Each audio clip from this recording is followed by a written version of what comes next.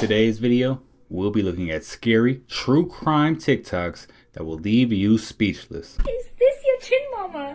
Do this and put it on your chin. Oh.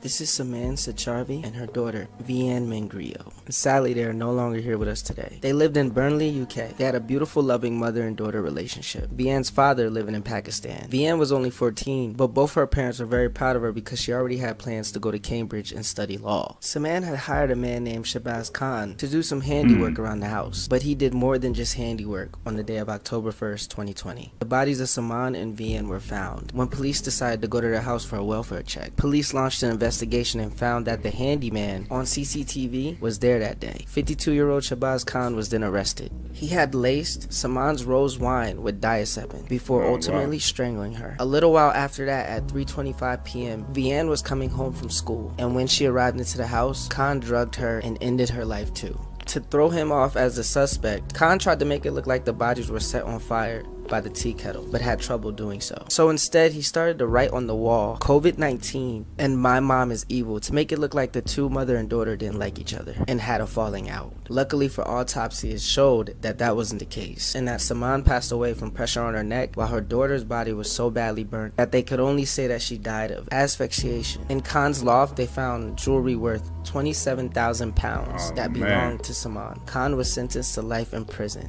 with a minimum of 34 years, while his wife, who also tried to lie about his whereabouts to the cops, was jailed for 30 months. Always be careful on who you allow in your home. I kind of feel like that sentence was a little bit light, don't you think? Is this guy a hero, or is he a terrible monster? This guy's name is Steve Sanderson. He's a guy who's currently serving a life in prison sentence for the 1991 murder of his girlfriend. And in 2015, he just happened to get a new cellmate, a man named Theodore Dyer. Now, this guy was sentenced to prison because he did unspeakable things with a 9-year-old girl. And he was trying to hide that fact from the other prisoners. But being his new cellmate, Steven found out right away what Theodore Dyer was in prison for. And while they were alone in their cell together, this guy was trying to explain his situation, saying he was framed. Steven told him to be quiet, and the next day he would have to find a new cell. Well, the guy kept talking, and Steven had just about enough. So Steven punched him in the face a few times, took off his shoelaces, and then strangled him and ended his life. The court gave him one more life sentence, but it wouldn't have mattered because he already had a life sentence. While in court, Steven said about Theodore Dyer, "I didn't judge him. The only judge is God. I just set up the appointment." He said, "I just set up the appointment." Wow. What is this? Tusk? Oh no, this is some creepy stuff. They didn't turn him into a walrus? How I've missed our merry times together on Ponder Rock.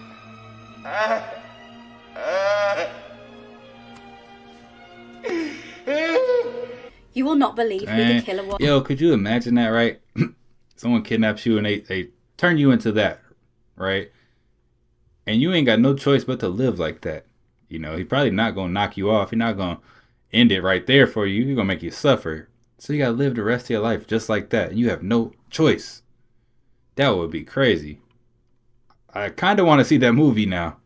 Was in this child murder case. It was August in 1993 in New York when 4-year-old Derek Roby was making his way to summer camp. He only lived 1 block away, and his mum claims that this was the first time she'd ever let him walk anywhere on his own. Tragically, that afternoon, Derek's remains were found. He was discovered in the nearby woods about halfway between his house and his intended destination. He'd been lured from the pavement, strangled and beaten with rocks. Whoa. Disturbingly, he'd been SA'd with a stick. It's also worth noting that when he was found, he had Kool-Aid poured all over his body.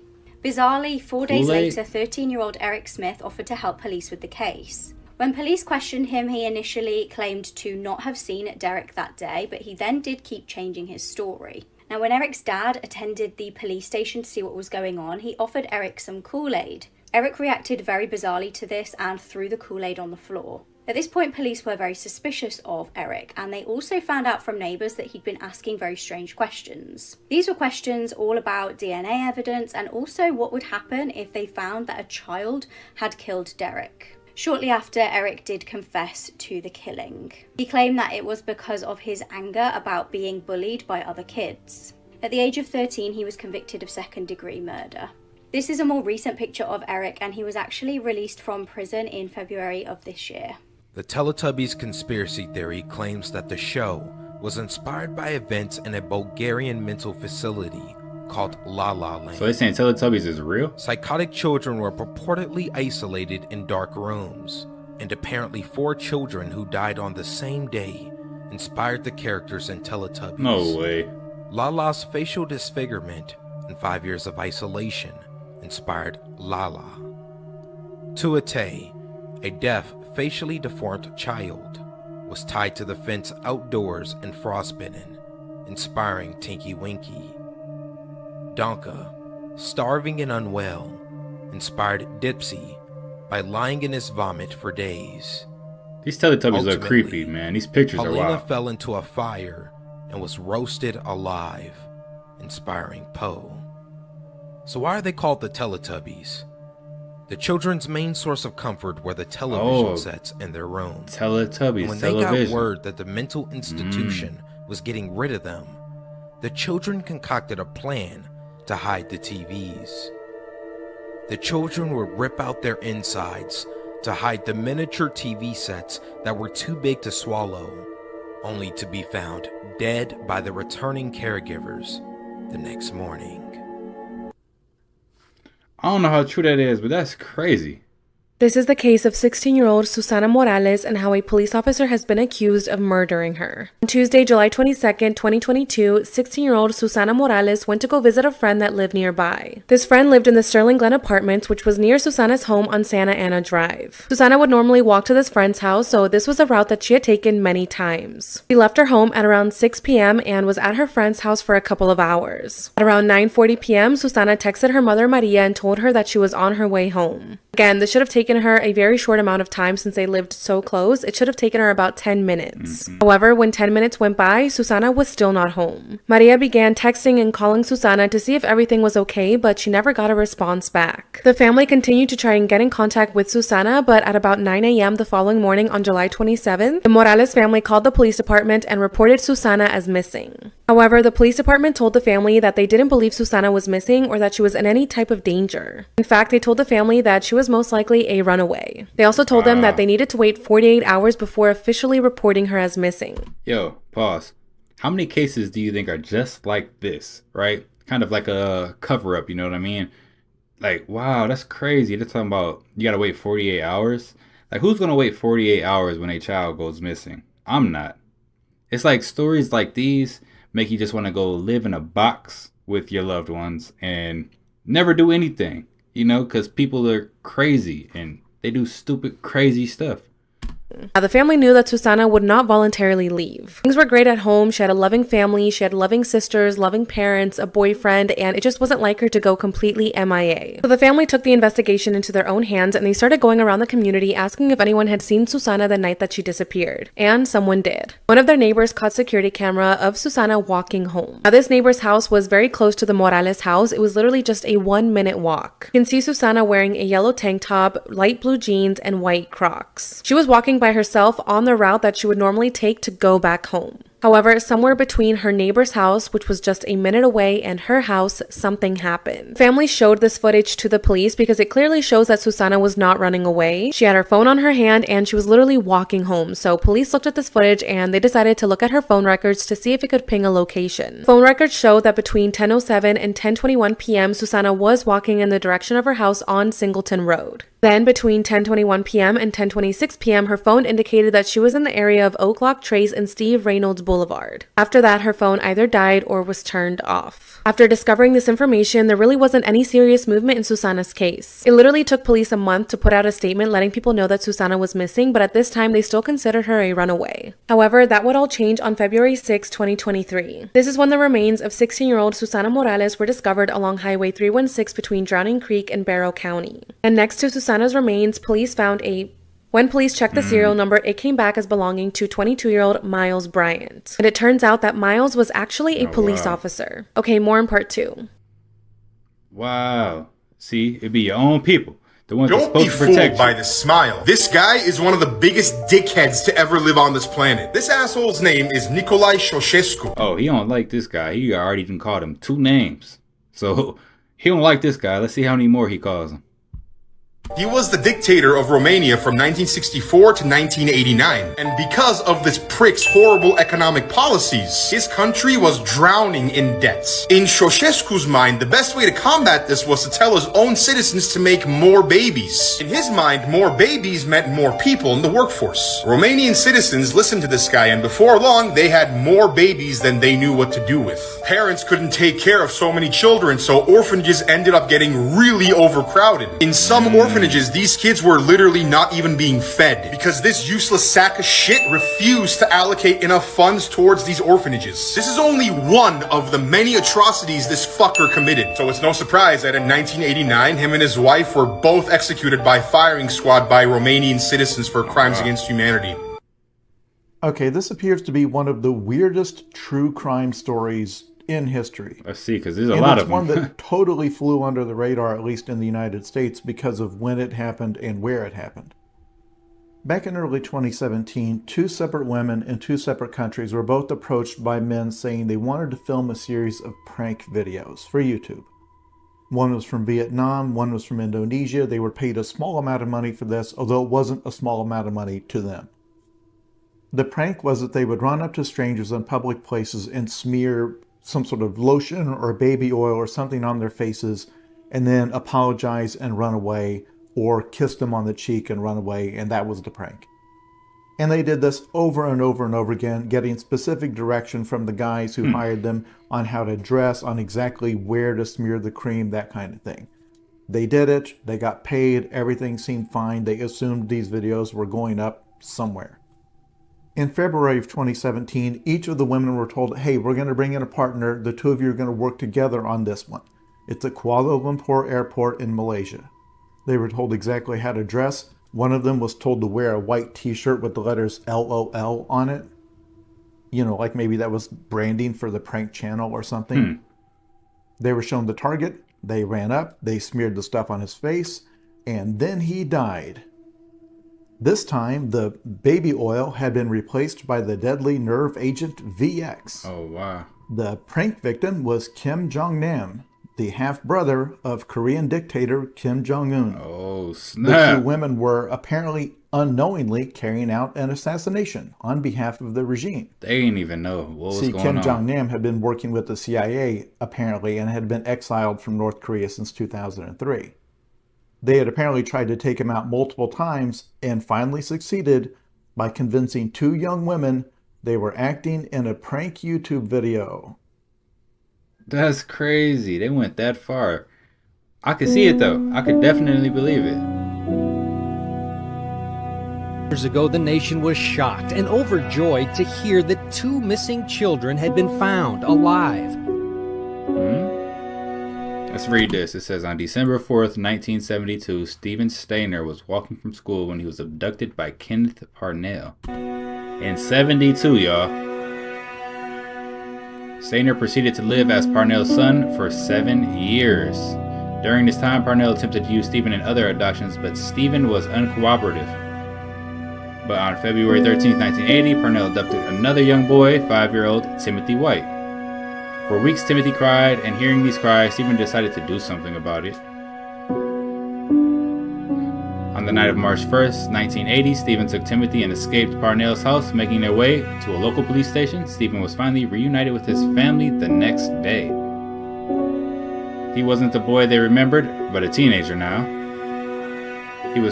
He found it difficult to adjust and mostly kept his experiences to himself. Kenneth Parnell was sentenced to 7 years in prison, but was released due to good behavior only after serving 5. But in 2005, he was sentenced to life in prison after attempting another abduction. In 1989, Stephen Stainer was unalived when he was struck by a car riding his motorcycle. Oh, that's unfortunate. In a disturbing twist, in August 2002, Stephen's older brother, Kerry Stainer, was convicted of unaliving 3 people. He currently is on death row at California's San Quentin State Prison. Yo, that family has some stuff going on. These are the most haunted places in Pakistan, starting at number 4. And no one is willing to restore the site. But anyone who dares to go near the fort returns with fear and horror. It is said that the last queen that resided in the fort died there, and it has since been haunted. Number 2. Y'all believe in haunted Mohatta places? Palace in Karachi.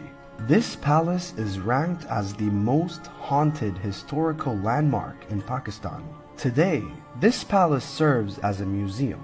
The guards and the workers in this palace have experienced dreadful activities. They would see artifacts moving. Staff always warn visitors not to come alone if they want to avoid an unwanted encounter. And finally, number 1.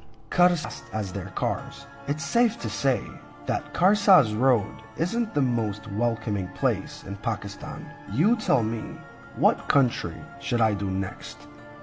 I don't know, but I don't want to have any of those encounters with any This of them is a case type of of 4 things. University of Idaho students and how they were murdered in the middle of the night. 5 students lived in this house on King Road in Moscow, Idaho. On the first floor, we have roommate BF. On the second floor, we have roommate DM and 20-year-old Xana Kernodle. Lastly, on the third floor, we have 21-year-olds Madison Mogan and Kaylee Gonsalves. On the night of Saturday, November 12, 2022, Maddie and Kaylee arrived to a bar called the Corner Club at around 10 p.m. They were there for a couple of hours, and then at around 1:40 in the morning, the two girls headed over to a local food truck to get some food. After this, they made their way back home and arrived at around 1:56 in the morning. Later that night, Kaylee posted this photo on Instagram with the roommates plus Xana's boyfriend Ethan Chapin, and she captioned it, "One lucky girl to be surrounded by these people every day." Now, as for Ethan and Xana's routine that night, they had gone to a house party nearby and had gotten back to the house at around 1:46 in the morning. Now, even though Ethan didn't live at the house, he decided to spend the night there with his girlfriend. So by 2 o'clock in the morning, all of the roommates plus Ethan were already at the house, either asleep or getting ready for bed.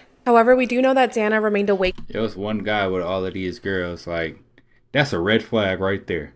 Not gonna lie. For some time because at around 4 o'clock in the morning, she ordered a DoorDash order to be delivered to the house. Around that same time, roommate DM was woken up by the sound of what she thought was Kaylee playing with her dog Murphy up on the 3rd floor. A short time later, she heard who she thought was Kaylee say something to the effect of, "There's someone here." However, this also could have been Xana because her phone records show that she was on TikTok at around 4:12 in the morning. So after hearing someone say, "There's someone here," roommate DM looked outside her bedroom door, but she didn't see anything.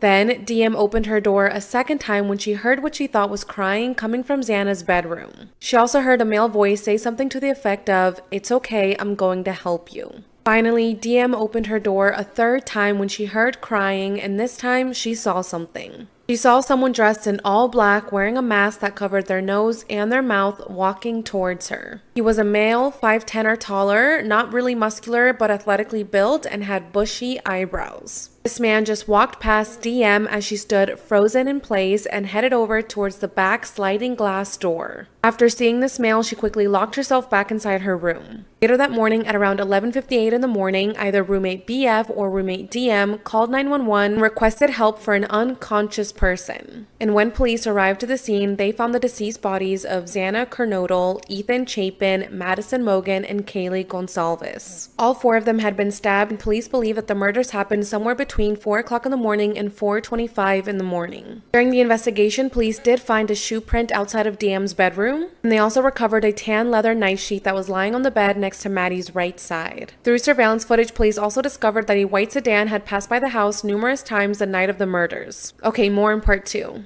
Yo, that is crazy. I did not expect that to go down. I ain't gonna lie. I was thinking like the guy went crazy and, you know, he was the one that did all this stuff. But apparently there was another person in there. And what kind of threw me off was when they said roommate DM seen a guy in all black coming towards her room. So she just locks her door. Doesn't say anything. And they say later on that day, someone decides to call 911 or later on in the morning. So that was a little bit confusing. I don't know if roommate DM told them to call 911 or what was going on. But man, you got to be careful out here for real.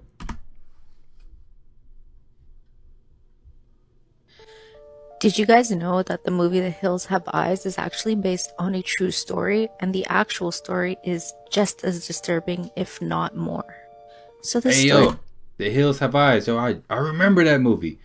That movie was creepy. I'm talking about, oh my God. Trying to watch that as a child. Me and my brother. No way. It takes us to a place called East Lothian in Scotland, and that's where we meet Sonny Bean. Sonny came from a very poor family, and his father was a ditch digger and a hedge trimmer. So naturally, his father expected his son to follow in his footsteps. However, Sonny ended up meeting a woman called Agnes Black, and a lot of people suspected her of being a witch, if not evil. Some people even claimed that she ate human flesh. So knowing that their relationship would never be approved, they decided to run away together. However, they went for a very alternative lifestyle. They were said to have started living in this cave here, and it's located on the Galloway coast in Scotland. And because this story took place in the 1600s, the couple were able to get away with a lot. Together, they ended up having 8 sons and 6 daughters, and all of those kids ended up producing 18 grandsons and 14 granddaughters. That's a big family so yes, tree. Basically, they were all breeding with each other. Now, because they were living in a very remote area, they basically had no human contact. Whenever they would see a human passing by the coast, they would attack them. These are some of the scariest last words ever said by serial killers. And I found all these on Reddit. Number 1 is Jeffrey Dahmer. Jeffrey Dahmer is one of the most notorious serial killers of all time, and he ate a lot of people. And his last words were, "I don't care if I live or if I die, so go ahead and kill me." Number 2 is Peter Kürten, aka the Vampire of Dusseldorf. Peter was on death row for killing over 60 people and drinking some of their blood. And his last words were, "Tell me, after my head's been chopped off, would I be able to hear the blood gushing out of my head?" Number 3, John Avalos Alba. John was on death row for fatally shooting his wife while he was on probation. And his last words were, "Okay, warden, let's do it. I love y'all. I can taste it already. I'm starting to go." Next up, we have Jimmy Glass. Jimmy was on death row after he escaped prison and went on to kill 2 people. And his last words were, "I'd rather be fishing." And finally, we have Eileen Wuornos. Eileen was on death row for killing 7 men between 1989 and 1990. And her last words were, "I'd like to say I'll be sailing with The Rock, and I'll be back on Independence Day with Jesus, June 6th, just like the movie, big mothership and all. I'll be back." Hearing all of this was haunting, but that's why... Yeah, which one was the craziest one to y'all? I think the last just one. Just imagine capturing this on your Ring camera. It was 2018 and just outside of her condo in Phoenix, Arizona, when Jessica Catania got an alert on her phone and saw this. According to her eventual statement, she immediately realizes she's in danger. She locks her bedroom door, she starts dialing 911, but that's when she heard it. So whoever this man was, he then pries open the living room window and pops out the screen. He's in the house. But this woman, Jessica, she's like incredibly resourceful in a stressful situation. She immediately grabbed a hammer, any weapon that she could find from her closet, and she hides in her bathroom. But while she's waiting in there, she's got the door locked, but it would only be about 3 minutes before she eventually hears police inside her condo. But the problem is, they never found the man. To this day, she has no idea who this man was or why he broke into her Dude, look condo. creepy. And the investigation police would eventually nickname him Smiles. Smiles looks creepy. She grabbed that hammer. We need to talk about this photo because Josh Maddox was found inside this chimney with his knees bent over his head, and he had been there for 7 years. So what happened to him, and how did he end up stuck inside a chimney for that long? Allegedly, Josh went out on a walk one day and completely disappeared, until one day a builder from Colorado Springs wanted to demolish his old abandoned cabin, and that's when Josh was found curled up and mummified inside the chimney. But the strange thing is, even though his body was found with its knees bent over his head, there were no injuries or broken bones. The coroner who performed Josh's autopsy believes he crawled up the chimney himself, and he curled up in that position to protect himself from something. But this case gets even more bizarre from here. Not only was Josh found in such an unnatural position, but he was found only wearing a thermal suit. The rest of his clothes were in the cabin neatly folded. So why would he fold up his clothes and then crawl up the chimney? The chimney also had a heavy steel mesh grate built into it, so it would have been impossible for anyone to slide back down the chimney. Many people disagree, but this terrible incident was eventually ruled as an accident, even though we'll never truly know what Josh wanted to protect himself from by crawling up the chimney. Follow for more. This woman unalived her neighbor that all was because crazy. he did not accept her Christmas gift.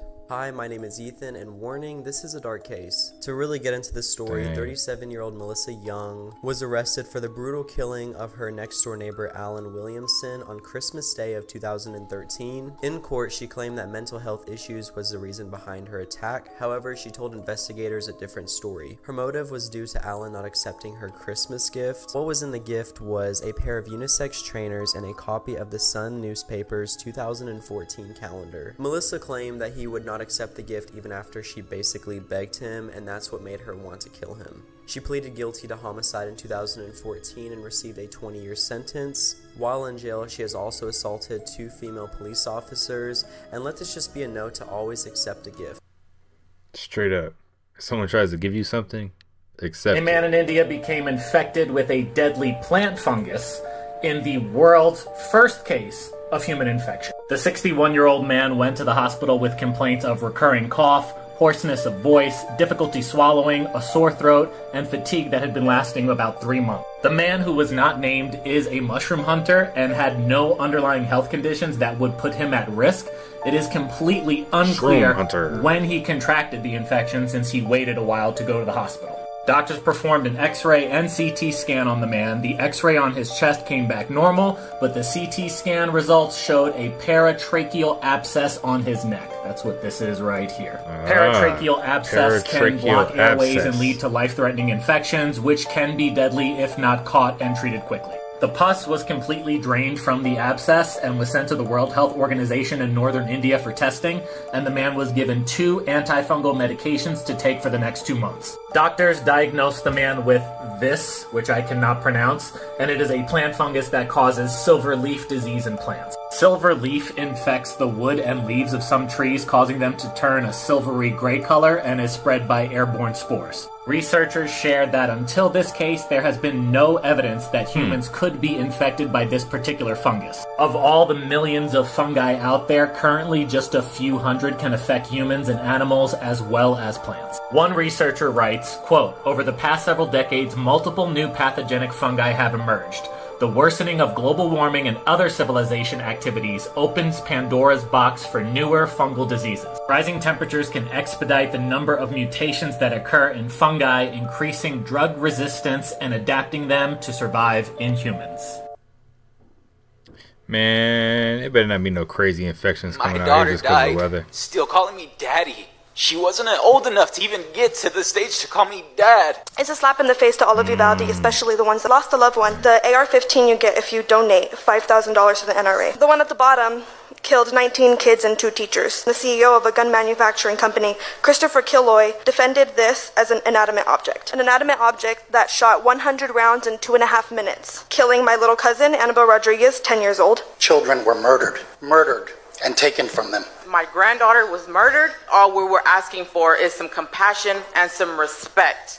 This is a deliberate disrespect for the grief of these families and an attempt to shut them up, saying that their sorrow should not get in the way of our fun. This isn't something that should even be discussed. The life of a child is way more important than any NRA fundraising event. Hey y'all, what if I told y'all that I don't think it's because of the guns. I think it's because of the people, you know? Like, there's crazy people out in this world, and they be doing some crazy stuff.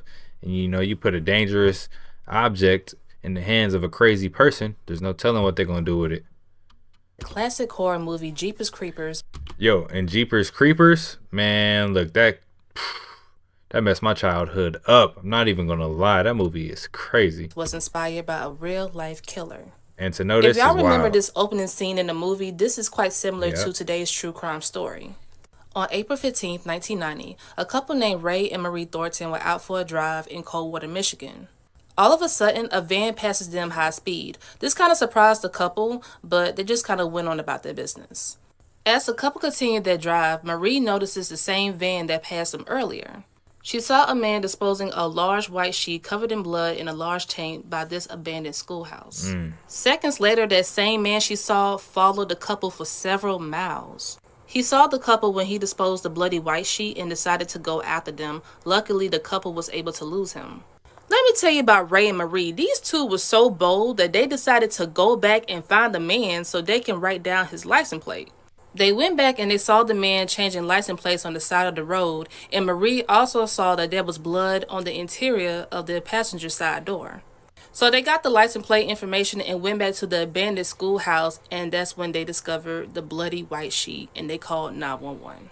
What Ray and Marie didn't know that day was that 46-year-old Dennis Pugh murdered his wife, 48-year-old Marilyn. Oh, no. Dennis and Marilyn were married for 18 years, and Marilyn was just not happy in the relationship, and she wanted a divorce. Dennis was mad about the divorce, plus the joint custody between their 3 children.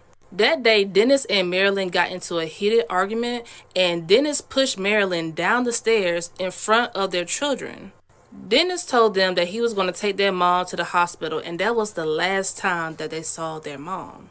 The next day, Marilyn's body was found alongside a road, and she had a bullet wound in her head. Ooh. There, the manhunt for Dennis DePue began. Dennis created a new identity, moved to Louisiana, and even had a girlfriend. Almost a year after the murder, Dennis was seen, and he led the police on a 15-mile chase from Louisiana to Mississippi. After refusing to pull over, the police created a roadblock and shot his tires. When Dennis stopped the car, he pulled out a .357 Magnum handgun and shot himself. Yes, y'all, he took the coward way out. You'll be surprised how many horror movies out there that are inspired by real-life killers. Alright, y'all, I'll be back to do more true crime videos for you guys. Jeepers Creepers is one of the scariest movies I've ever seen as a kid. I ain't gonna lie. Scariest Facts You Didn't Know, Part 1. The Colombian serial killer Pedro Alonso Lopez, who is known as the Monster of Andes, raped and murdered over 300 girls from Ecuador, Peru, and Colombia. However, after he was caught and imprisoned for 18 years, he was put in a psychiatric hospital. There, he was reviewed, declared to be sane, and was set free in spite of his blatant avowal that he was fully intense. Oh my god. Since he was released in 1998, nobody knows where he is or what he's doing.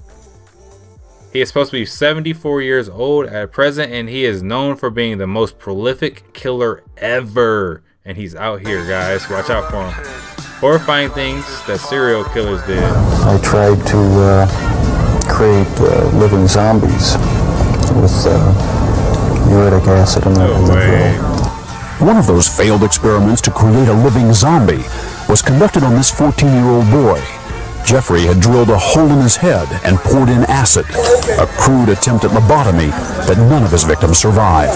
You know, the killing wasn't the objective. I just wanted to have the person under my complete control to do with as I wanted. It's not easy to say that, but that's what the motive was.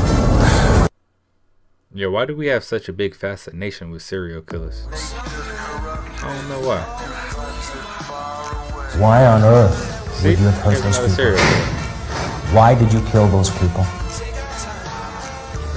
No comments. No comments. I cannot answer it at this time. And that's why you killed them? Right. Right. Not because I was angry with them, not because I hated them, but because I wanted to keep them with me. Nonetheless, yeah. You killed 7 men. Yes, you did. And I'm asking you, what got you to kill the 7 men? And I'm telling you because the cops let me keep killing them, Nick. Don't you get it? Not every... Hey, I think she was telling the truth. What is this?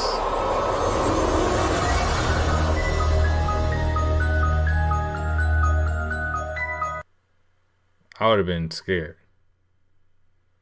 Scary facts.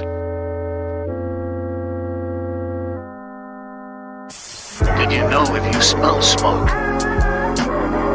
and there is nothing burning, that could mean you could be surrounded by spirits? Yo, that's crazy because, right? Man, look, my mom, she does this all the time. Like, we'll just be chilling in the living room. She'll be like, y'all smell somebody smoking? Y'all smell smoke? Right? And we're like, nah, ain't no smoking here. Nobody's smoking. You know, and she'll do it quite often. I got to tell her about this one now. We might got some spirits around us. Now, if you've followed me for any amount of time, you'll know that I've already spoken about Elsagate once before. If you have no clue what Elsagate is, let me give you a brief rundown. Elsagate refers to an internet phenomenon which happened maybe 4 years ago now on YouTube Kids. And what it would consist of is these channels would upload videos with Elsa, mostly Elsa and Spider-Man, and have really inappropriate thumbnails. Here is a very brief example behind me. And these thumbnails were that graphic and disgusting, and the videos would be very unsettling as well for, like, children audience. And due to this, YouTube did actually start taking down all of these videos. And these videos raked in millions of views from little children. So the people behind them were making bank. But oh my goodness, it does not stop there. In fact, not has it stopped, it's gotten worse. So after YouTube stepped in, Elsagate did die down. But people have worked their way around it. It's back, and it's worse, and it's with lots of different characters. Now, some of the thumbnails I'm about to show I've had to blur, or like scribble out, because they are that graphic. Here is just one example. Example number 2. Oh, no. Example number 3. And you gotta watch what your kids watch. 4. Now, I just want you to keep in mind that these are targeted to children, and on the children's version of YouTube. I don't know about you, but I find this genuinely sickening. Like, this is so gross. And I would love to know what actually possesses people to make videos like this and aim them at children. Like, I understand children think, haha, poo, funny, but there's a line. Like, there's a line. Not only that, some of these look at this. Thumbnails and videos are ads. So I don't know how ads work on YouTube, but I'm guessing YouTube, you have to pay YouTube for it to be advertised, and they have to monetize that and make sure the video's appropriate to be monetized. I could be completely wrong. Again, with other famous characters, as I said, this has come back. Kids the be videos talking are about still all that stuff pretty too. much available Huggy all over the Wuggy internet. All you have to do is Rainbow search Friends. in a child's character and scroll for a little while, and trust me, you'll come across something. But this time, nothing seems to be happening about it, and I don't think anything will. And the reason for this is I think it's too hard to monitor. For all we know, these thumbnails could just be clickbait. But like I said, just gross. Really, really gross. What's your thoughts on that, man? Why they always targeting young August 12, children? 1967, 19-year-old Julie Helgeson and her friend 18-year-old Roy Ducat set up their sleeping bags under the stars, so no tent, about 500 meters away from the Granite Park Chalet in Glacier National Park, which is in Montana. The two were going to get to watch this crazy lightning storm that was going on, just this amazing show before they would eventually fall asleep. Eventually they did fall asleep, only to be awakened a few hours later at 12:30 a.m. by this horrible smell. And very quickly, Julie, to her horror, discovers where this smell is coming from. There's an adult grizzly bear just looming over the two of them in the darkness. And she whispers over at Roy and she says, "Play dead." But as soon as she says this, the bear just rips Roy out of his sleeping bag. It jumps on Roy's back, and it begins biting his shoulder before it moves down and begins biting his legs, and then it's biting him on the back. Now, Roy, amazingly, is able to stay silent, stay limp. He plays dead. And when the bear thinks that it's killed Roy, it turns to Julie. And now Roy can hear the sound of this bear biting into Julie through her sleeping bag, and Julie immediately begins screaming for somebody to come help them. At this point, the bear picks her up and begins dragging her downhill away from the chalet towards the woods. Roy, he gets up and he kind of runs, hobbles to this camper that's not too awfully far away, and he's pounding on the door. A man opens up the camper door and sees him all bloodied. The man gives him some medical aid, and they call for help. They call Rangers. A helicopter comes in, gets Roy, flies him to a hospital, and, you know, he makes it just fine. And then this park ranger is gathering a group of people to go look for Julie in the darkness, but it takes them 2 hours to gather enough people where they feel safe. Eventually, they get about 12 people, including a doctor, and they go down the hill in search of her. 2 hours. They come across a blood trail, and about 100 yards away from where she was initially attacked, in the woods, they come across Julie. And amazingly, she's alive. What? Right, I was not expecting that. Gnawed down to the bone. She has puncture wounds in her throat and in her chest, in her lungs. She has bite marks all over her legs, which have since stopped bleeding, which is not a good sign. So they scoop her up, they bring her back to the chalet, they get her there at about 3:45 a.m., where 2 doctors who are staying at the chalet begin to work on her. But very quickly they realize she's lost too much blood and they just don't have what they need to save her. There's no way that they're going to save her life. So they do the only thing that they can think to do, which is give her an injection of painkillers to ease her passing. And then a priest held her hand and gave her her last rites until he felt her go limp, and she was pronounced dead at 4:12 a.m. What nobody knew was just miles away, a different bear attacked a different girl, and it was much worse. What are the coincidences, man? These bears ain't nothing to play with. Don't catch me in no forest with no bears doing no type of camping. Terrifying last words people said right before passing away. An ER physician says he's heard many last words before, but this one was the most terrifying. There was a man who was taking his last breaths as he succumbed to renal failure. And right before he passed away, he said, "I see a bright light, horses, no eyes." Then he started screaming, "No, no, no." And as he yelled, he suddenly woke up, looked up towards the ceiling, and with his last breath said, "I understand." Then right after, he passed away. According to this ER physician, this could be provoked by certain neurotransmitters during organ failure. But sometimes he still thinks that maybe that patient saw more than we're led to believe. Let me know if I should make a part 2 and follow for more.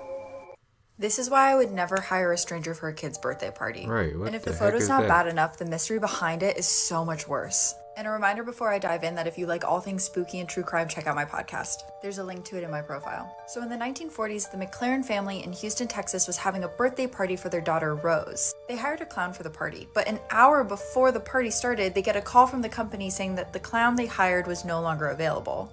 They were going to send someone else in his place. And the parents were like, okay, fine, whatever. But then this man shows up to the party. And the kids are all terrified of him. No one really wants to take photos. The man stayed at... Yo, like, if that shows up to your kid's birthday party, what are you gonna do? I'm gonna tell dude, turn around, bro. Like, what's up with your outfit? Like, nah, you can't be here right now. Like, you finna scare my kids. At the party for about 20 minutes and then just disappeared. But get this. After he left, the clown that they hired showed up to the party. And he apologized for being late. And the mother is like, "What are you doing here? You canceled on us." And the clown's like, "No, I didn't." And it was at that moment that one of the parents noticed that this little boy pictured here was missing. The little boy was never found, and the identity of this man remains a mystery even today. Wow, so they never found the little boy? That's messed up. Creepy unsolved mysteries that might creep you out. Number 10, Antoinette Cayedito. In the early hours of April 6, 1986, 9-year-old Antoinette was abducted by 2 men in a brown van from her home. The following year after the disappearance, Gallup, New Mexico police received the following eerie, frantic phone call. Gallup Police Department. Hello. I'm Antoinette Cayedito. Okay, whereabouts in Albuquerque? Who said it could use a boat? Hello? Antoinette, where are you? 4 years later, in Carson, New Mexico, a waitress at a restaurant noticed a couple and a teenage girl who matched the description of Antoinette. After the girl and the couple left, the waitress found the following note under the teenage girl's plate.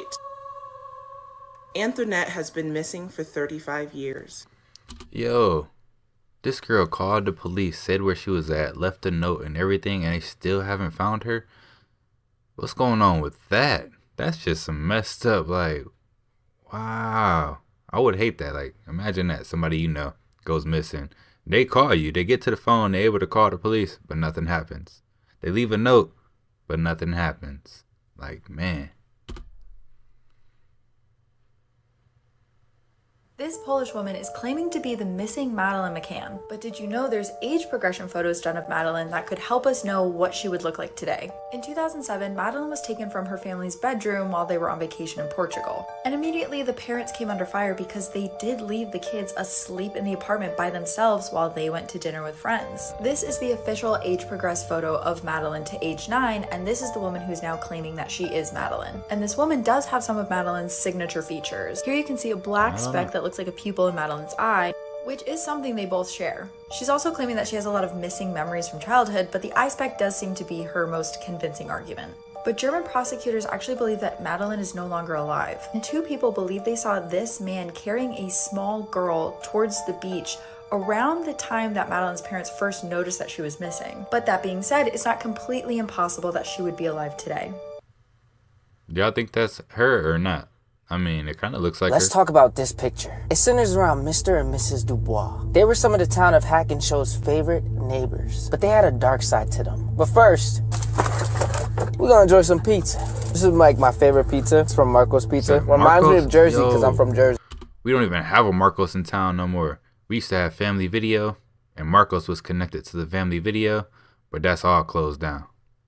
You see, they were kind to everyone, even invited people who just moved into town for dinners. They would also have the best decorations for holidays as well. Their house would always win the contest for best decorated in the town. People just loved their Christmas lights and their Halloween decorations. In the beginning of October 1876, they started throwing parties for the kids. All the kids from around the town would come, even from outside the town. It was fun. They played games, they ate candy, and everyone just had a good time. But out of the 20 kids that came over that night, about 4 went missing. And after about 3 weeks of searching, the case went slow and they gave up. Halloween finally came around, and the contest for the best decorations, of course, went to the Dubois. That night while trick-or-treating, one of the boys in town named Sam went up to one of the decorations. When he grabbed the mask off, he realized it was one of the children who went missing. The child was stuffed and put on display in front of the yard as a decoration. The Dubois, who saw this and not wanting to get caught, grabbed the little kid inside, adding him to their collection. No one suspected a thing because the Dubois was so kind and nice to everyone. It wasn't until years later on their deathbed that they admitted at throwing parties every year to steal a child or 3 and told police that they could find all the missing children in their basement. The reason they did it was because they needed decorations realistic enough so they could always win those contests.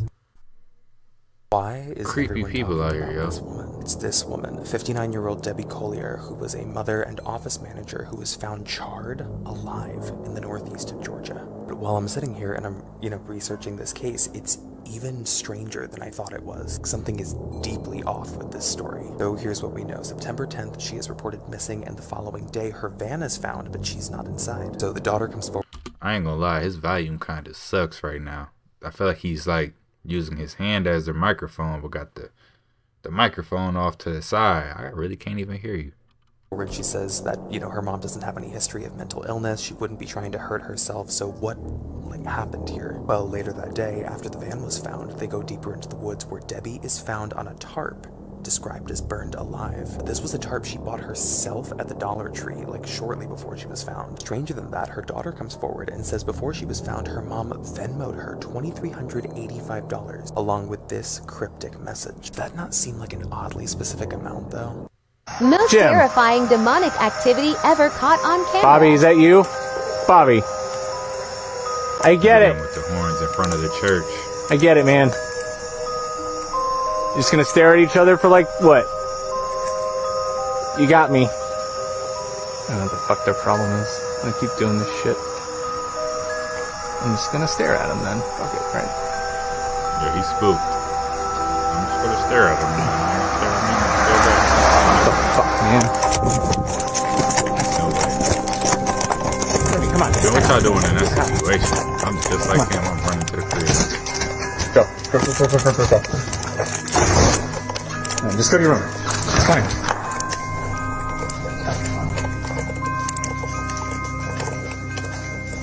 You got the blinds open at night. What's up with that? You tripping?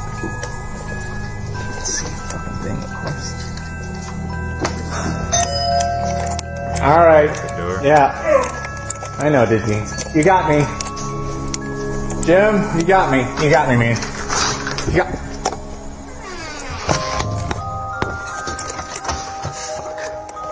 Okay, it's good.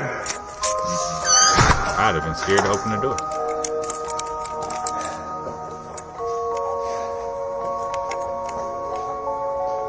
And just stay in your room.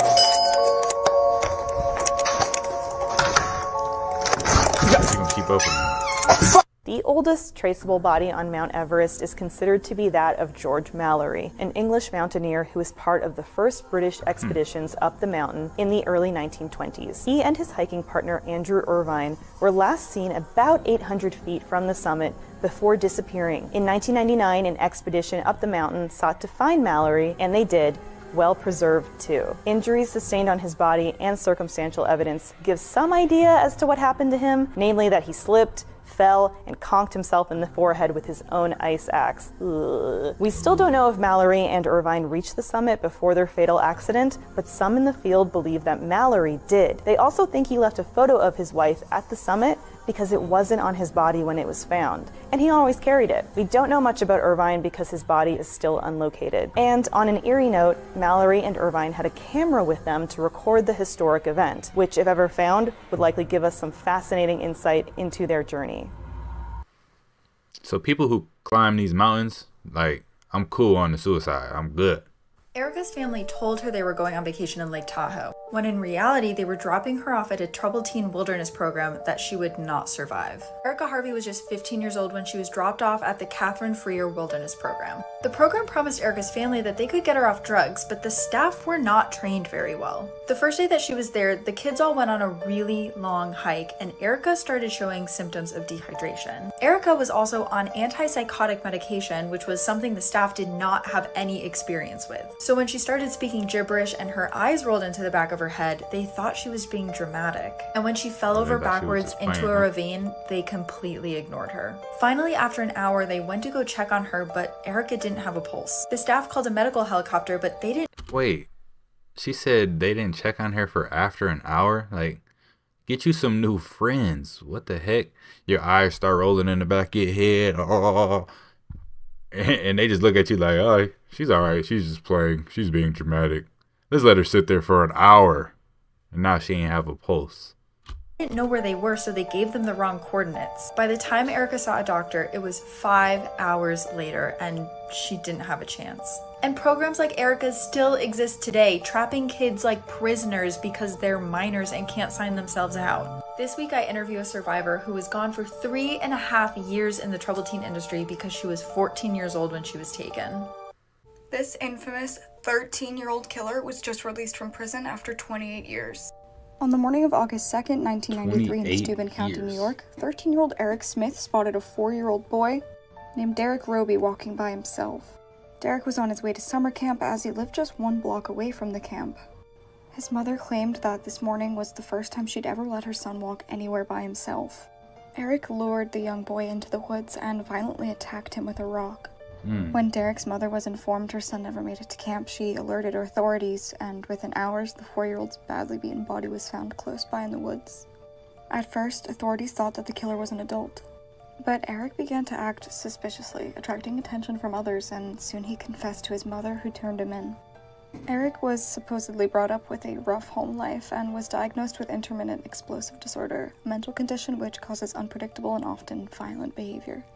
He was sentenced to 9 years to life in prison, but now, as of 2022, the 42-year-old Eric Smith has been released from prison and is living life as a free man out on parole. Derek's parents actually say they're relieved that Eric's out on parole, as it means they don't have to attend his parole hearings and they can finally move on. Do you think young killers should be released when they're older, or do you think they should be treated like adults and spend life in prison? Let me know your thoughts in the comments below, and thanks for watching. Let me know your thoughts in the comments down below. Dude was a natural born killer. Nathaniel would kidnap and do terrible, terrible things to several different children. Nathaniel decided to have a little bit of a party with his friends. He invited people over and he served up burgers and sandwiches and stuff like that, and it was just a good time. Now, remember that party I told you about that he threw? Well, Nathaniel did not use regular burger meat or lunch meat for his sandwiches and burgers. Unfortunately, the meat that was used was the flesh of these young missing children. That's just nasty. And that's just messed up, ain't it though? See, man, I'm gonna go vegan. I can't even do it, y'all. Can't even do it. I don't know what I'm eating, so I just might as well go vegan. For real.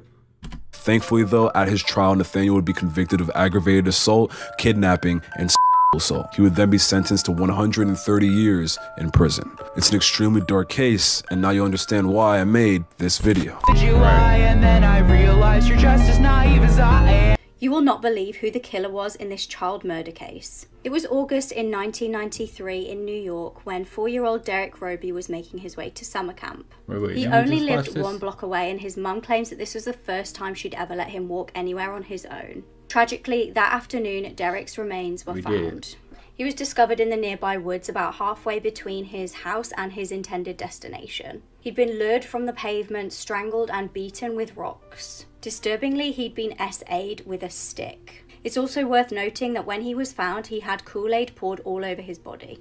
Bizarrely, 4 days later, 13-year-old Eric Smith offered to help police with the case. When police questioned him, he initially claimed to not have seen Derek that day, but he then did keep changing his story. Now, when Eric's dad attended the police station to see what was going on, he offered Eric some Kool-Aid. Eric reacted very bizarrely to this and threw the Kool-Aid on the floor. At this point, police were very suspicious of Eric, and they also found out from neighbours that he'd been asking very strange questions. These were questions all about DNA evidence and also what would happen if they found that a child had killed Derek. Shortly after, Eric did confess to the killing. He claimed that it was because of his anger about being bullied by other kids. At the age of 13, he was convicted of second-degree murder. This is a more recent picture of Eric, and he was actually released from prison in February of this year. This is the Hello Kitty murder. This is Fan Min-yi. And on March 17th, 1999, she was abducted by 3 men. And during her imprisonment, she was tortured and raped. She was beaten with metal bars and sometimes even strung up and used as a punching bag. The men even rubbed spices onto her wounds and burned the bottom of her feet with candle wax and hot plastic so she couldn't walk. She was forced to eat human feces and urine and was subjected to horrible torture. On April 15th, 1999, Fan succumbed to her wounds. Her captors weren't home, but when they got back, they dismembered her body and boiled her remains. They then sewed her skull inside this Hello Kitty doll, giving the case the name the Hello Kitty murder. She was only 23 years old, and during those months of capture, she literally went through hell. This might be one of the most disturbing cases ever. This little girl was kidnapped in 2018 and has just been found. On the 25th of October 2018, 4-year-old Aranza Lopez was on a supervised visit with her biological mum. Her mum, Esmeralda, was being investigated over abuse allegations, so Aranza was actually in foster care at the time. It was arranged that the pair would have a supervised visit at a Washington shopping centre. However, during the visit, Esmeralda requested to take Aranza to the toilets and used the opportunity to snatch the little girl in a stolen vehicle. The FBI were notified and a huge search for Aranza and even advertised a $10,000 reward. It wasn't until a year later that Esmeralda was found and arrested, but there was still no sign of the little girl. That was until last month. She was recovered by Mexican authorities in February in western Mexico. In 2021, Esmeralda was actually extradited back to Washington State and pled guilty to second-degree kidnapping and robbery. She was sentenced to 20 months in prison. This is why you should not believe anything you see on social media. A TikTok star named Mahek Bahari, aged just 21, has been accused of organizing a hit on her mother's lover. 46-year-old Ansareen Bakari had been having an affair with 21-year-old Saqib Hussain. Now, this affair had been going on for 3 years, when Ansareen, a married woman with 2 children, wanted to call the affair off. The only person in her family that knew about this tryst was her 21-year-old daughter and TikTok influencer Mahek. Needless to say, this situation was messy, but it got even messier when Saqib did not take their breakup well. He simply didn't want the affair to end. Saqib then threatened that he would release compromising photos of Ansareen as well as videos and messages to her husband. Absolutely terrified, Ansareen told her daughter what was happening. The pair knew that if this affair got out, their entire family would be broken. So on the 4th of January 2022, Mahek sent her mother this text message. "I'll get him jumped by some guys, he won't know what day it is." On the 11th of February 2022, Saqib was found deceased in his car along with his childhood best friend. Now, moments before that car accident, Saqib had actually made a phone call to the police. He had rang them asking for help. He said there were 2 cars on the road following him, trying to ram him off the road. He said he was worried for his life. Ansareen was sitting in one of those cars, and shortly after midnight, Saqib would crash his car off the road into a tree. Since the accident, Ansareen and Mahek have both been arrested, along with 6 other men. It's important to note that this court case is still going through the court system, and although the evidence presented so far is compelling, a verdict is yet to be reached. Hey, that's Hi, crazy. my name's Harves, and I tell true crime stories. If you don't want to miss any of my content, I suggest you follow. What happened inside this house gives new meaning to The Walking Dead. On November 15th, 2004, this man woke up, he went to the bathroom, he did some chores, he even got locked out of his own house and had to use a spare key to get back in. And that wouldn't be strange, except that night, Peter Porco and his wife Joan had been attacked in their bed, and Peter had been hit in the head with an axe 16 times. Damn. Peter died that morning, but Joan lived with severe facial disfigurement, and when police started investigating, they noticed some strange things. Like, there was nothing taken from the house, there was nothing out of place, and the house's security had been turned off using the Porco's secret password. And that's because the person who was convicted of these crimes is Chris Porco. Waiting all night in the woods in Mount Vernon, Ohio, Matthew Hoffman stalked a young girl and her family. He waited until the girl and her brother came home from school, and that's when he entered the home and unalived the girl's mom, brother, and a family friend. He then kidnapped and locked her in the basement. He dismembered the bodies and hid them in an H area north of town. Thankfully, police did find the little girl locked in his basement on a bed of leaves. However, the interrogation took multiple days until Matthew admitted where the other bodies were hiding. He was sentenced to life in prison without warning. Viewer discretion is advised. Crazy stories, y'all. In 1980, single mother Dorothy Jane Scott from California kept receiving mysterious phone calls while at work. She thought the voice sounded familiar, but she could never place it. The mystery man would call and tell her that he knew where she was every minute of the day, and often threatened to cut her into pieces. One night, Dorothy and her friend took their coworker to hospital after she was bitten by a spider, and once she was treated, Dorothy went to get the car to take them home. While the two women waited for Dorothy, they saw her car speed straight past them with the high beams on, leaving the pair unable to see who was driving. Dorothy was never seen alive again. After hearing nothing from their friend, they reported her missing, and a few hours later, her car was found burning down a back alley. A week after Dorothy vanished, her parents received a call from an unknown man, claiming that he killed their daughter. And even though these calls continued for another 4 years, the police were never able to trace where they were coming from. In 1984, Dorothy's remains were finally found, and after the media reported her death, her parents received another call from the man asking, "Is Dorothy home?" This unknown caller was never found. Whoa. If you get to the photo at the end of this video, I'm sorry. In 2005, a mysterious man dubbed the Cape Intruder petrified residents of the sleepy coastal town of Cape Elizabeth, Maine, when he began breaking into their homes at night to watch them sleep. That's the creepiest thing ever. Victims describe waking up to find the Cape Intruder standing over them, but every time he ran right out of the room before anyone could catch him. He never stole anything, and no one was ever hurt or touched, at least not to their knowledge. Meaning the Cape Intruder's sole purpose of the break-ins was to stand over the victims and watch them sleep. Cape Elizabeth, previously known for its postcard-worthy lighthouses, beauty, and low crime rate, was rattled and the community was living in fear. Victims worked with police to provide this chilling sketch of the suspect. People began calling police with tips of who it could be. It got to a point that everyone said he looked like someone they knew. After a few months, the Cape Intruder mysteriously stopped. To this day, he has never been identified, meaning the Cape Intruder is still out there. The idea of someone breaking in and watching you sleep? No.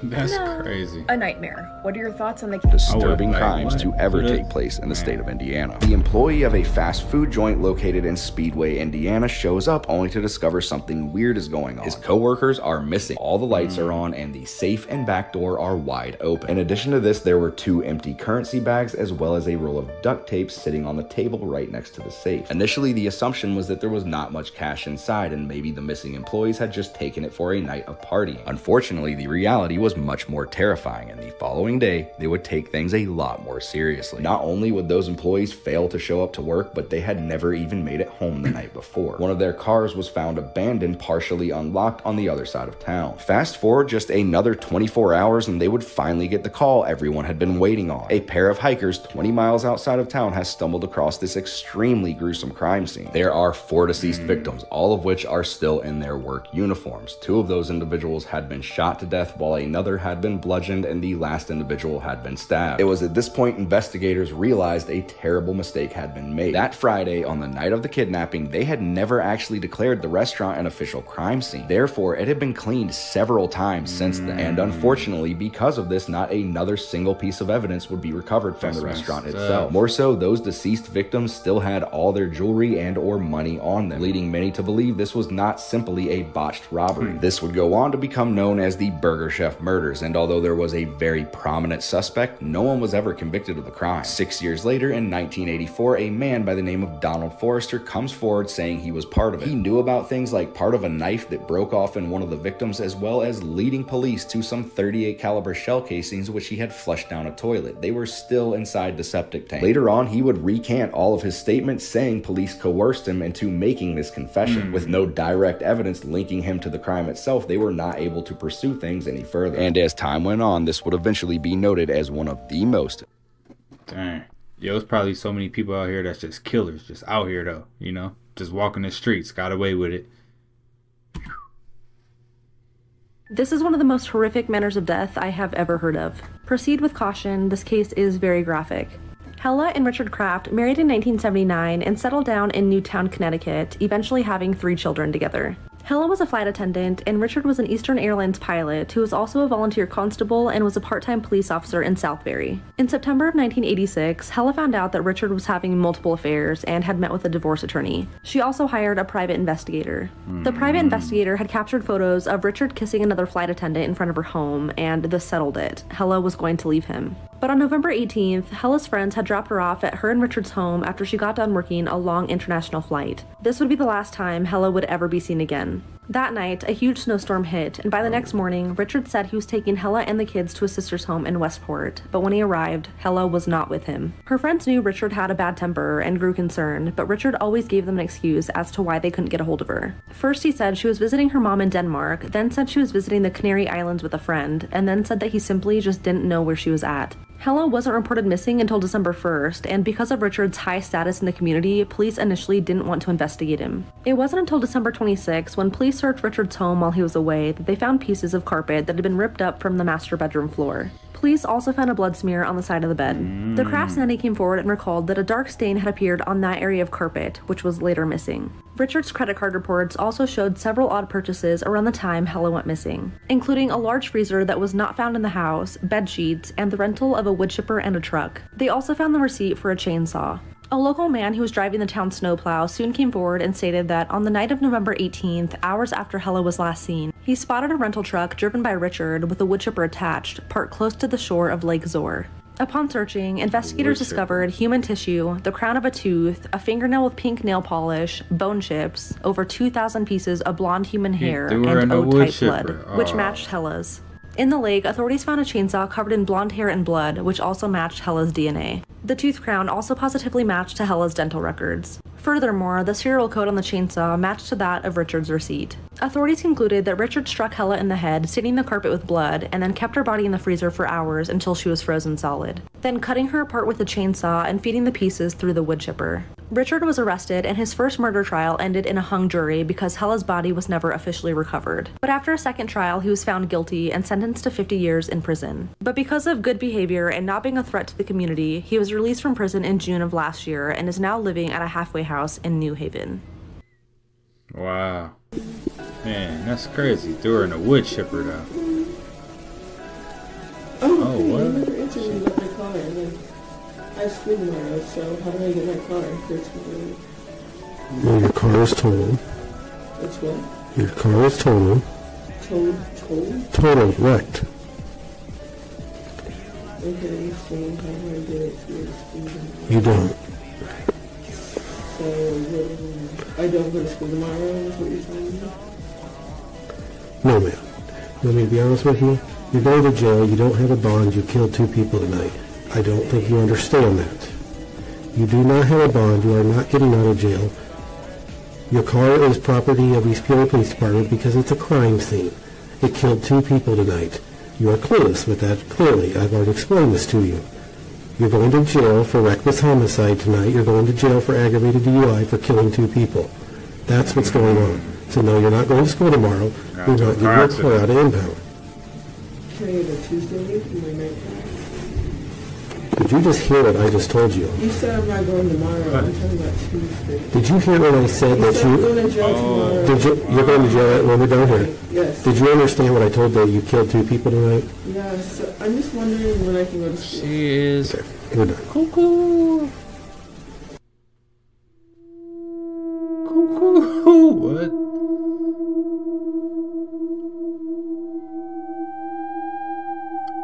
I seen this video a long time ago. Look, they went in a car and drove off.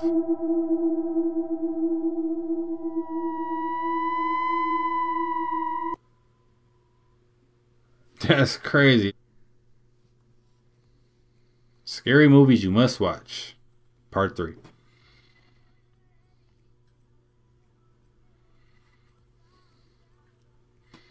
Black Phone. Separation, huh? Man, I haven't seen any of these movies. Run. Oh, nope. Haven't seen this one either. Yeah, I ain't seen none of those.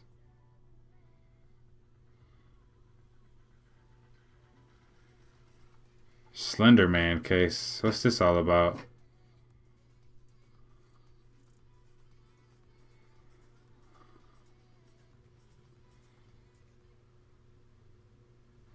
text 41 times. Betty Gore was born on January 9th, 1950, and while she was attending college, she met a teaching assistant named Alan Gore through one of her classes. Two of them immediately hit it off, they began dating, and in 1970, Alan and Betty decided to get married. Soon after their wedding, they had their first daughter named Alyssa, and after this, they decided to move to the small town of Wiley, Texas to start a new life. At first, their marriage seemed to be great. They were very in love with each other, and they were excited to grow their family. However, according to reports, Betty did struggle with anxiety and occasional depression. Alan would often have to travel for work, so this meant that Betty was home alone with Alyssa, and this would just cause her a lot of anxiety. She would constantly be calling his office to check in on him. She would call the hotel he was staying at just to talk to him. The traveling was causing a lot of issues in their relationship, and since they had just moved to a new town, Betty didn't really have a lot of friends. She wanted to be more active in the community, so she decided to join her local church, and that's when she began making friends. She started to become friends with a woman named Candace Montgomery, also known as Candy. Both sang in the choir, and the reason they started to become closer is because Betty's daughter, Alyssa, started to grow closer to Candy's daughter. Now, a little bit about Candy. She was married to a man named Pat Montgomery, and the two of them lived a very comfortable life in Wiley, Texas. Her husband had a very good job, so she was able to stay home and take care of their two kids. And she had a very nice house. They actually called her house the party house because that's where everyone would get together to hang out. She was friends with everyone in the community. I mean, she was kind of like your typical PTA mom. So even though Betty had joined the church and had started making new friends, things between her and Alan were still not good. She even confided in her friend Candy and told her that her and Alan did not have sex. She just didn't know what else to do or how to get the sparks going again. However, Betty ended up getting pregnant with a second daughter, and she thought that this would change things between her and Alan. And it somewhat did. He was excited about their second daughter. Candy was excited about this as well. She even threw Betty a baby shower at her own house. Alan even told Betty that they were going to take a trip to Europe, just the two of them without children, so that they could reconnect and just be with each other. So it seemed like things were going well. On Friday, June 13th, 1990, Alan was away on a business trip in Minnesota, and Betty was at home taking care of their newborn daughter and getting everything ready for their trip to Europe. Their oldest daughter, Alyssa, actually spent the night at Candy's house, and she was supposed to come back later that day because she had swim practice. However, Alyssa and Candy's daughter really wanted to have another sleepover, so Candy called Betty and asked her if it was okay if Alyssa spent another night there. Betty told Candy that Alyssa had swim practice, and that's when Candy offered to go to Betty's house, pick up the swimsuit, and take Alyssa to practice. So Betty agreed to this plan. Later that morning, Candy stopped by Betty's house to pick up the bathing suit, and then she left. As the day continued to progress, Alan called the house just to check in on Betty, but he wasn't able to get in contact with her. He called one of the neighbors to go check on Betty, and that's when they discovered that Betty was dead. Okay, more in part 2. Aw, don't leave us hanging like Jeffrey that. Epstein didn't kill himself. At least that's what a lot of people think. And here's some of the evidence that they cite when they talk about this case.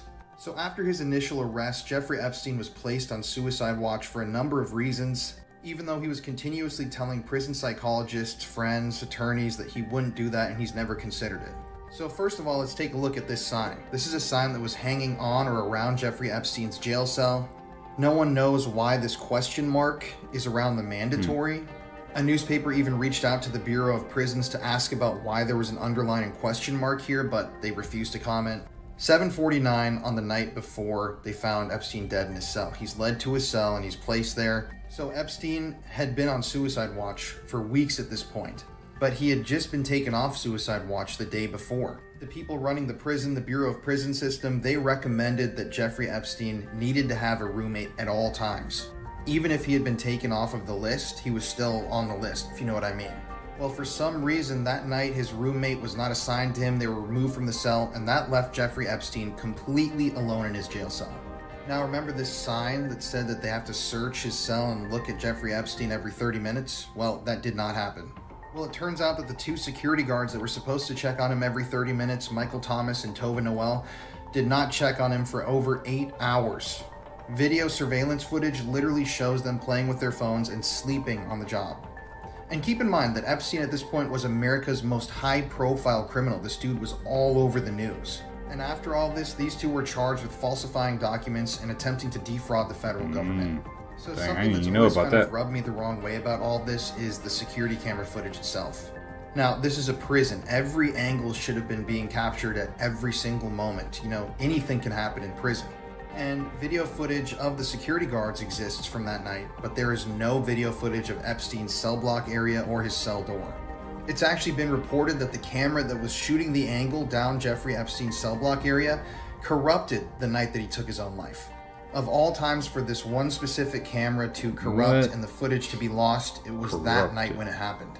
And there's a lot more that we're going to get into, but like I said, there's just a lot here that we're going to cover, but this quote really says a lot about what I just told you. So Epstein's taken off suicide watch the day before he kills himself. His roommate is removed from the cell. The cameras on his tier are not working. The guards fell asleep. It seems almost impossible to think all those things could happen in that way.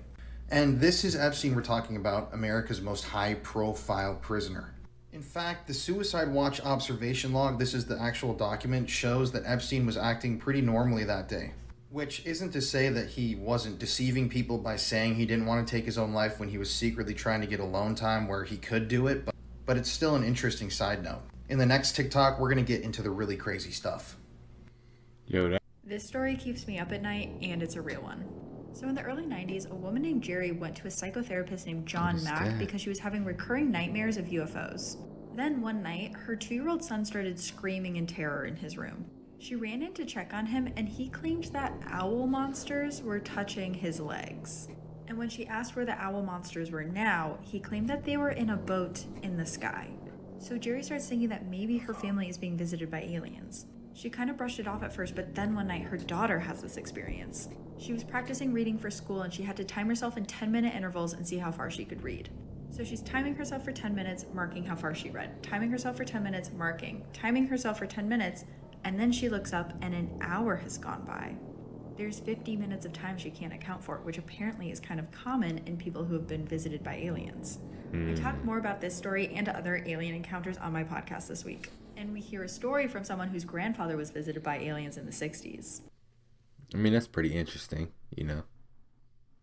Whatever you do, do not feel sorry for this woman. This woman's name is Yoselin Ortega, and she was a nanny. She had been working for her current employer for 2 years and she was not very happy. So she planned something that most of us can't even imagine. She was babysitting these 2 kids aged 2 and 6, and because she was so angry at their mother, she ended both their lives. And after she did, she put both their lifeless bodies into a bathtub and waited for the mother to come back home. And of course, when she did, the mother was absolutely floored and shocked as to what had happened. The nanny tried to kill herself by stabbing herself in the neck. You can actually see the wound right there, but she survived her injuries. During court, she said the reason she did what she did is because she wanted to see the mother's reaction to her slain kids. The mother, Marina Krim, had very little to say on that day because obviously she was so upset, and the nanny was sentenced to life in prison without the possibility of parole. What? All because you just want to see the reaction, though? Since we're all talking about the World Cup, let's talk about how this soccer player was murdered after he lost the game. On June 22nd, 1994, Andres Escobar, who was the captain of Colombia's soccer team, was playing against the US and scored in his own net during the World Cup. Colombia ended up losing the game 2-1 and was eliminated. 10 days later, Andres was confronted by a group of men outside a club in the city of Medellin. These men began harassing Andres and making fun of him for shooting in his own net, and even though he tried to reason with them, they shot him 6 times. The next day, police arrested Humberto Castro Munoz, who was associated with powerful criminals and drug traffickers. It's been said that the criminals that Humberto was working with were betting a lot of money on Colombia to win, and when they lost because of Andres' mistake, then they ordered Humberto to murder him. Humberto was sentenced to 43 years in prison, but only served 11 years before being released for good behavior. More than 120,000 people attended Andres' funeral, and Colombia created a statue of him in 2002. Dang, that's crazy, man. You gotta watch out with them sports bets, Born especially like addicted FanDuel. to crack cocaine, little Elisa Izquierdo didn't stand a chance with a mother like hers. Elisa was born in 1989 in Brooklyn, New York, to parents Awilda Lopez and Gustavo Izquierdo. Throughout her pregnancy with Elisa, Awilda was abusing crack cocaine, meaning when Elisa was born, she actually had to be weaned off the drugs as she was addicted. She's a crack baby. Gustavo ended his relationship with Awilda when he realised what she was doing, and he vowed to get custody of Elisa. She actually had 2 children from a previous relationship that she'd lost custody of due to her drug abuse, and they were being raised by family members. When Elisa was born, Gustavo actually managed to win custody, and his world revolved around his daughter.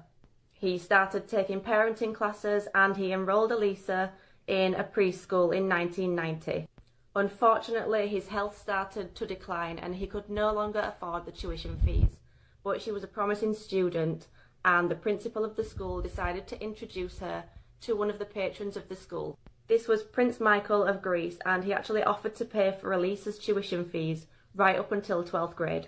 During her first year of preschool, it came to Gustavo's attention that Awilda had actually beaten her addiction, secured permanent accommodation, got married and become pregnant with her 4th child. She'd also regained custody of her 2 older children. When Elisa was just 2, Awilda applied for visitation rights, and she won, meaning that Elisa would go and stay with her unsupervised every other weekend. Shortly after these visits started, Gustavo and also teachers at Elisa's school started to notice bruises. She also began bedwetting and started having regular nightmares. She also told her father at one point that her mother had beaten her and locked her in a closet. Gustavo tried to get Awilda's visitation rights revoked, but it was denied, saying that as long as she didn't beat her daughter, the visitation could continue. In 1993, Gustavo decided to come up with a plan to get Elisa away from her mother permanently.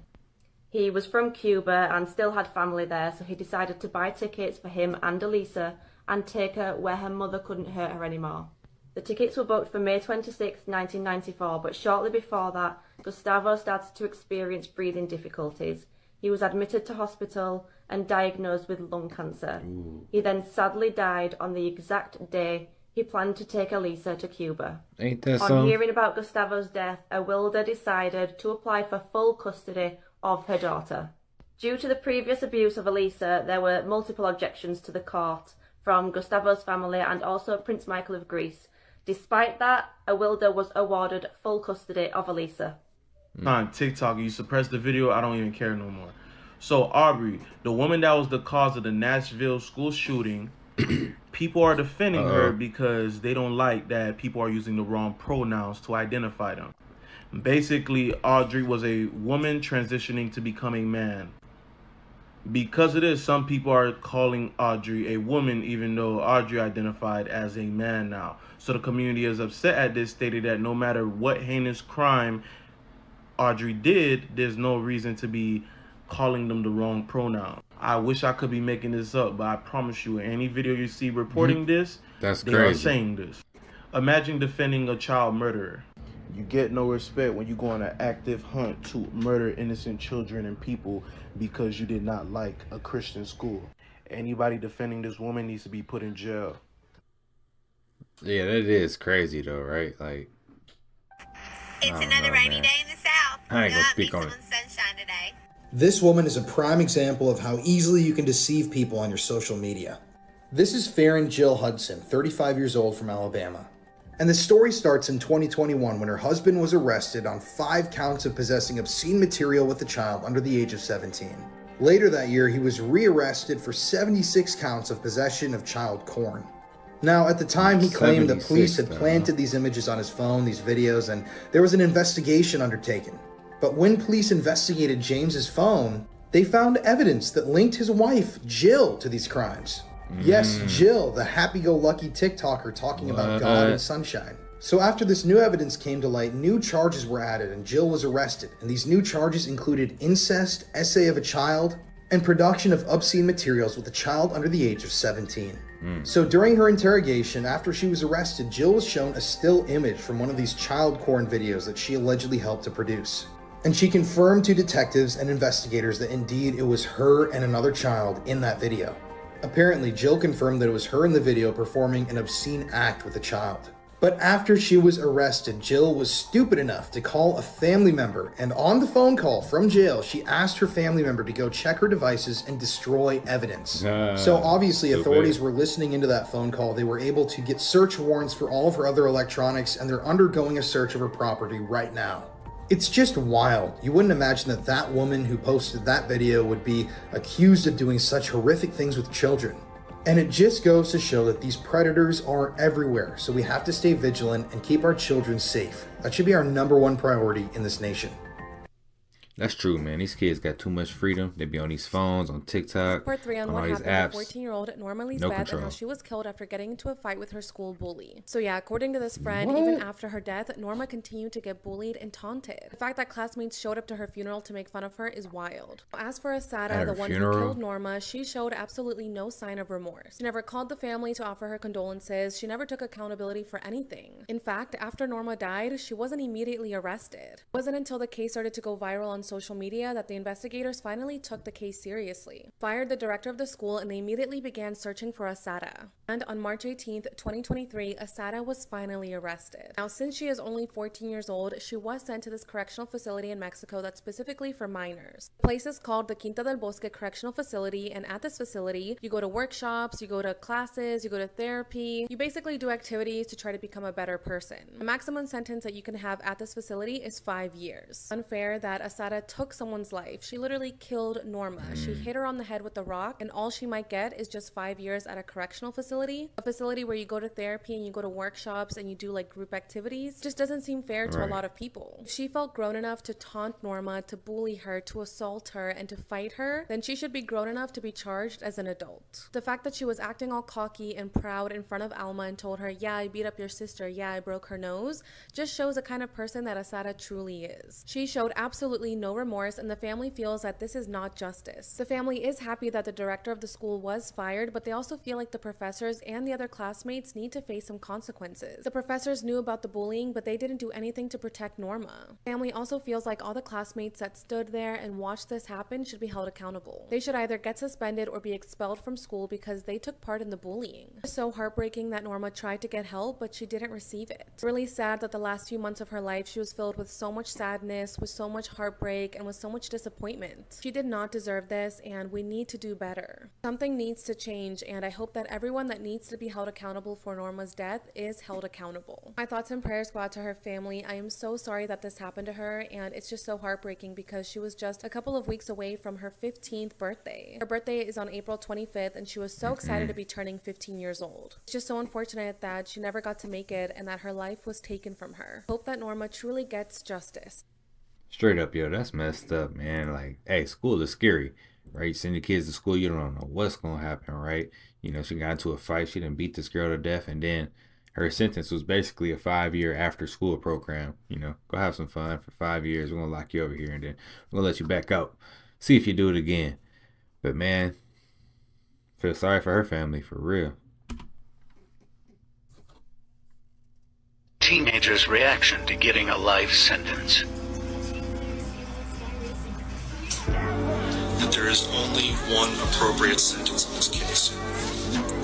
Mr. Fucci, if you and your attorneys would please rise. Counsel, is there any legal reason why this court cannot impose sentence at this time?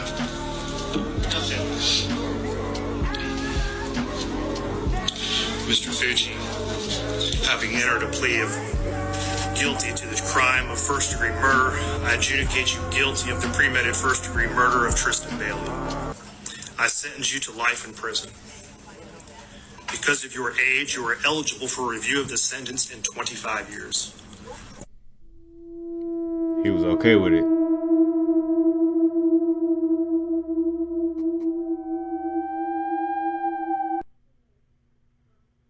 Wait a minute, what was that? Imagine growing up knowing that you were adopted, and 60 years later, when you take an ancestry DNA test, you find out that your birth mom was the victim of one of the most notorious cold cases in American history. Richard Hanchett was born in 1958 in Michigan, and he was immediately given up for adoption by his birth mother. In 2018, Richard, who still lived in Texas, decided to take an ancestry DNA test, and he was immediately matched with relatives from his birth mother's family. He connected with them and even went down to Tennessee to finally meet them. And that's when Richard learned that his birth mother, Ruth Marie Terry, had been missing since the early 70s. For decades, her family searched for her, but they were unable to find her, until 2022. In October of this year, the FBI and Massachusetts State Police announced that nearly 50 years later, they had finally identified the victim of the oldest unsolved homicide case in Massachusetts, the Lady of the Dunes. And the Lady of the Dunes was identified as Ruth Marie Terry. On July 26, 1974, a little girl was hiking with her family when she came across the body of a mutilated woman. Her hands were missing. Police believe this was an attempt to get rid of her fingerprints so they couldn't identify her, and her head was nearly severed. Detectives searched motels and rooming houses and even reviewed thousands of missing persons cases from Massachusetts. They also used clay models to recreate what the Lady of the Dunes might have looked like. Her case unfortunately went cold, and some even speculated that she was the victim of the South Boston gangster Whitey Bulger. In 2000, authorities had her body exhumed to extract DNA, but it wasn't until recently that they were able to use genealogy testing to identify her. This is the same technique that was used to identify the Golden State Killer. Now flash forward to November of this year, authorities announced that they had a new development in the investigation. They had now identified the Lady of the Dunes, now they had to identify who her killer was. Authorities revealed they were seeking information on a man who was already deceased. This man was known as Guy Rockwell Moldavan. Guy was an antique dealer, and he was actually arrested in 1960 in connection to the disappearance of his former wife and her daughter. Remains believed to be theirs were found in their Seattle home. He only served a suspended sentence, so he actually got released in 1962. Now, court records indicate that Guy and Ruth actually got married in Reno, Nevada in February of 1974, just months before she was killed. Now that they have her identity, this case is being treated as a homicide investigation by the Massachusetts State Police and FBI. The public is actually being asked to review Terry's Seeking Information poster. This includes newly released photos and a little bit more information. This case is still ongoing. Dark web footage that got leaked.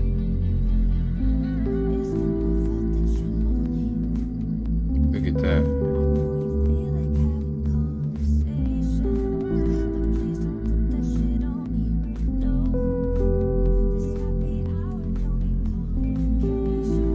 Oh no.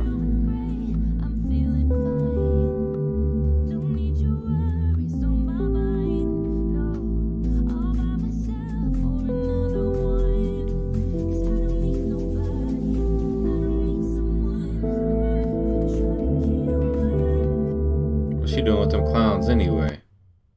What happened to 4-year-old Luz Gonzalez and how she was killed while her mom tied her shoes. The family is originally from Mexico, but at the time Luz lived in Brooklyn, New York with her mother Reina, and she was just honestly the cutest little 4-year-old girl. She was just absolutely adorable and just so nice and kind to everyone. On Sunday, June 24th, 2018, Luz and her mother were walking outside of this laundromat called the Clean City Laundromat in New York. They were walking along the sidewalk, but as you can see, this whole parking lot is just a mess. There is no division between the parking lot and the sidewalk, so if someone reverses from the laundromat, they literally have to drive over the sidewalk. It was just not a safe sidewalk, and Luz was riding her scooter up and down the sidewalk, having fun with her mother following closely behind. Now, as she's riding her scooter, her shoe actually falls off, so Luz gets off the scooter and she goes over to pick up her shoe. Luz tried to put the shoe on herself, but she was 4 years old at this time, so she was struggling to do so, and that's when her mother Reina decided to bend down and help her daughter. So Reina bent down to tie her daughter's shoe, and as you can see, they're still on the sidewalk. They're not in the parking lot, they're not in the middle of the road, like they're literally on the sidewalk, which is meant for pedestrians. But again, this parking lot and this sidewalk were built incorrectly, so in order for someone to back out or get inside the laundromat, they literally have to drive over the sidewalk. So as you can see, Luz and her mother are crouched down on the ground trying to put on her shoe when all of a sudden 38-year-old Jeanette Maria, who is driving this black SUV, starts to back out of the parking lot.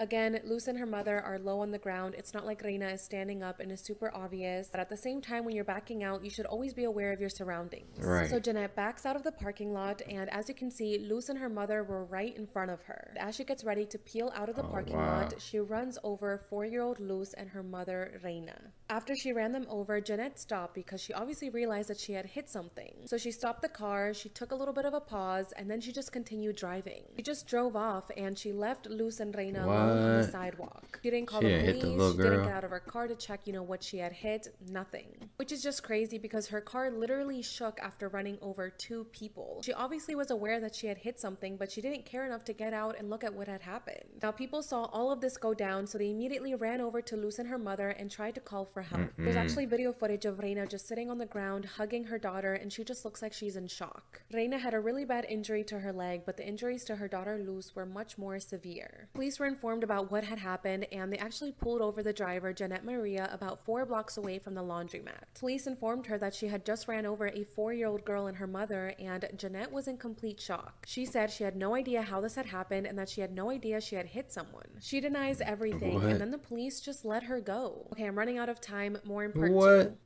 They just let her go? I didn't do anything. I didn't hit nothing. I am Nanny Doss. I was known as the Giggling Granny because I seemed harmless and sweet, but the truth is, I was a serial killer. Hey, this is creepy. Hold on. I was responsible for the deaths of 4 of my husbands, 2 of my children, my mother, my sister, and my 2 grandsons. I used various methods to kill them, such as poisoning them with arsenic, rat poison, or sometimes even boiling water.